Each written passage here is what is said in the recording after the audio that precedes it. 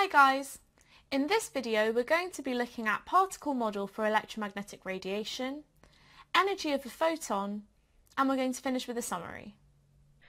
We're going to start off by discussing the particle model for electromagnetic radiation. We have seen that electromagnetic radiation can behave as waves, but it can also behave as a particle.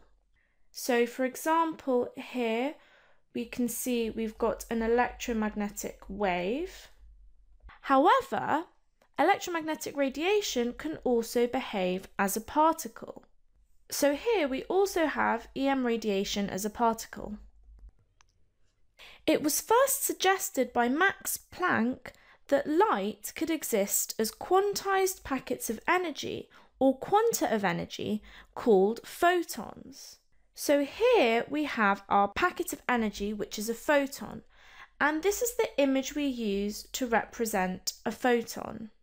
And we include a wave inside a circle to show the wave nature and particle nature of EM radiation.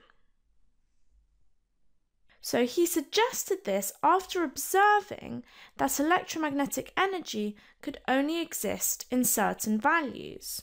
So if each of these lines represent a certain value for energy, then Planck observed that electromagnetic radiation could only take these specific values of energy. So what this means is that we cannot have EM radiation with a value of energy at this point.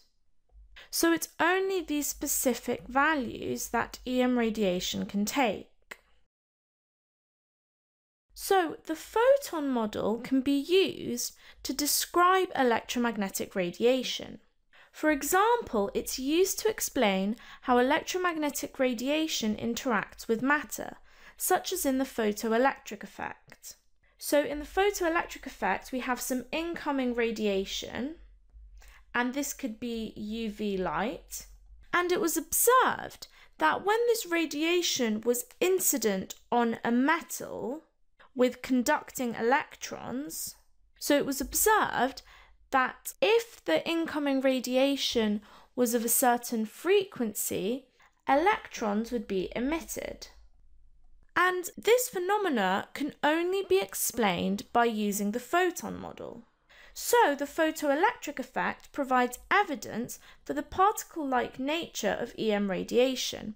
And we're going to be covering the photoelectric effect in a lot more detail in later videos. But at the moment, the main thing we need to take away from this is that it's evidence for the particle nature of EM radiation. So we've said that a photon is a packet of energy. So now we want to think about what value of energy the photon has. The energy of a photon is proportional to its frequency. So mathematically, we can write this as this, using the proportionality sign.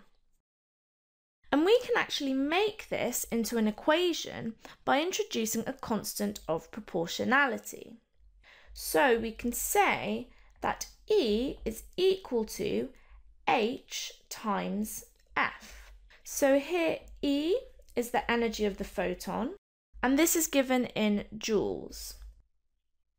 H is the constant of proportionality, which we call Planck's constant. So that's Planck's constant. And finally, F is the frequency, and this is given in hertz. The symbol H is Planck's constant, and it has the following experimental value. So it was found that Planck's constant has value 6.63 times 10 to the minus 34 joules seconds, and this is to 3 significant figures. And the unit of joule seconds comes from the unit of energy and the unit of frequency, because we know that the unit of energy is joules and the unit of frequency is hertz, but this is the same as seconds to the minus 1.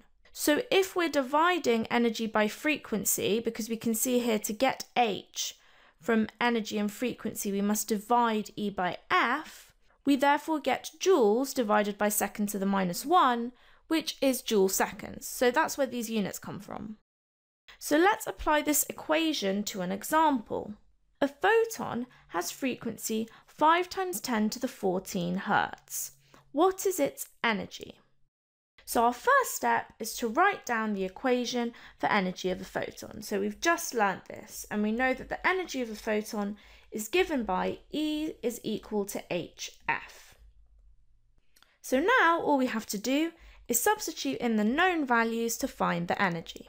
So let's do that. So the energy is going to be equal to Planck's constant, which we've just said is 6.63 times 10 to the minus 34, multiplied by the frequency, which we're told in the question is 5 times 10 to the 14 Hertz. So this gives us an energy of 3.315 times 10 to the minus 19. And we're going to give our answer to three significant figures, which is 3.32 times 10 to the minus 19 joules.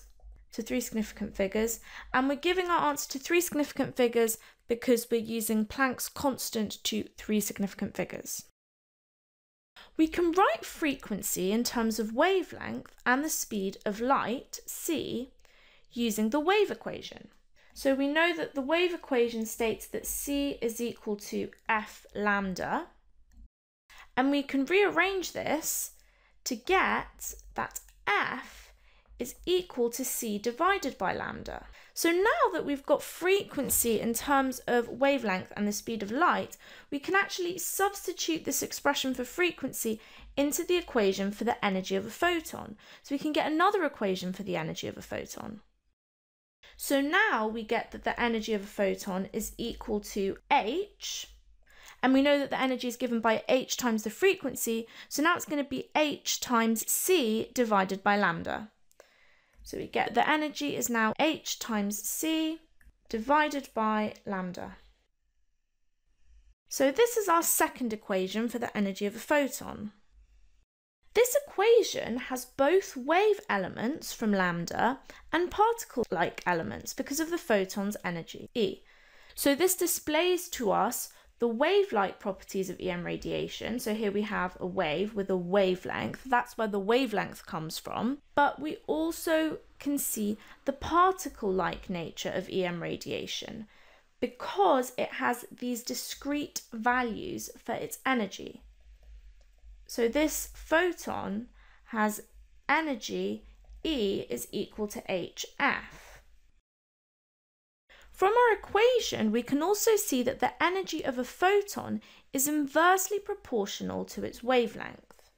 So we can see from this equation here that E is inversely proportional to its wavelength. And we can write that mathematically using the proportionality symbol, like so.